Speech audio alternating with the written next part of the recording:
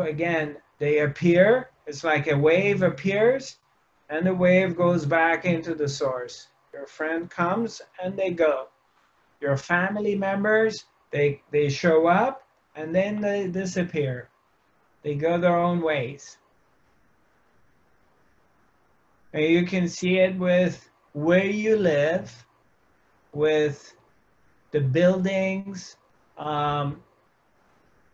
There's been some buildings that you remember, they've been there from childhood, but then some, eventually they get old, or a corporation company comes and buys that building and they demolish that building and they build something new.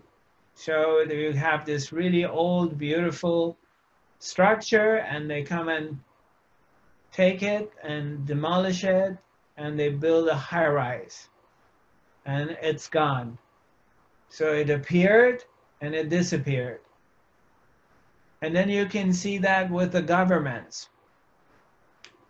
Different prime ministers, they show up, they have their time, and then they have to leave office, and another prime minister or another president or another king or queen or princess is going to come. They have their time, and then the time is finished, they appear, and then they disappear. They go. These are movements taking place on consciousness. Things appear and disappear. That's the Leela of life. That's the play of life. And then events. You hear about events. Things happen. Some are scary, some are frightening. Some are world wars, like Second World War. Some are like diseases that they appear and disappear. Plagues. A plague comes and it wipes off an entire race, or it kills thousands of people, cleans out, destroys. Or some kind of tsunami or some kind of earth changes happen, and there's this beautiful beach that you really love and you remember it from childhood. You used to go and play there and it's very pristine and amazing beach, but then some kind of tsunami or some earth changes come and it destroys the entire beach. Or the water goes up and it's taken over the beach, and that beach no longer is there. So it disappears. Things appear, things disappear.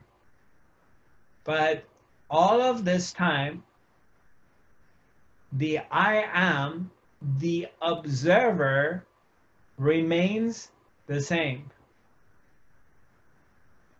So what do we do in face of all these world events, things happening, and some of them, they affect us and they frighten us because they're very close to home and they scare us. So how do we deal with that? Because yes, what we're talking about sounds really good, and for some of us it's understandable, as long as things don't hit home, as long as this is happening in another continent, it's happening for somebody else, it's happening in another country. But then when it's happening in your own neighborhood, how do I maintain my state of higher self? How do I maintain being a Buddha? How do I stay in this place, completely connected to the source, and not allow myself to buy into this ups and downs? Because I can see all of a sudden things happening in my neighborhood and my friends are losing their lives or they're dying or all kinds of things happens. So what are you talking about, Zarathustra? How do I deal with that? Because everything you're saying sounds really good as long as it's not happening to me. As long as it's not happening in my town, in my neighborhood, in my country, in my family. But then when it's happening in your hood and it's very close to home, then a lot of people freak out. And all of this spiritual training and teaching becomes nonsense for them. They can't maintain their position. And that's what my intention is, to work with you and to make sure you realize this, to recognize this. Because this teaching and this work is not a kind of training that, oh, it's great, I love it, I sit with Zarathustra, I feel really calm and quiet as long as everything goes my way.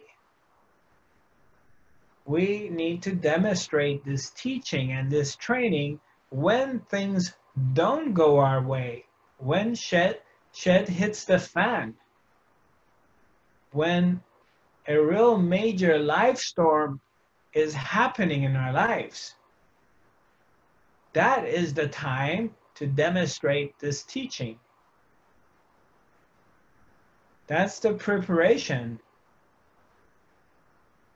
So when it's really close to home, we can still stay into our center and maintain our status of I am. And in the face of all these things appearing and disappearing, even though it's very close to home, everything is appearing and disappearing and it looks very scary. But you are in this place, you're the Buddha, you're in this position. You're in this place that you are not reacting into the rise of the ocean, the waves rising and falling. You remain centered because you are seeing through it, because you're looking at it as if you're looking at it as an image. You know the truth that what's rising and what's falling is not real.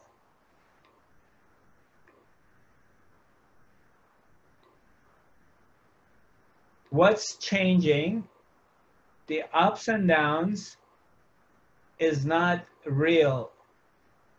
That's my very goal, to transmit that to you, my brothers and sisters. The truth. So you don't fall asleep and fall into the trap that millions of people have fallen into by identifying with the world, by identifying with your even thoughts, emotions, and your own body, identifying to them as if it's real.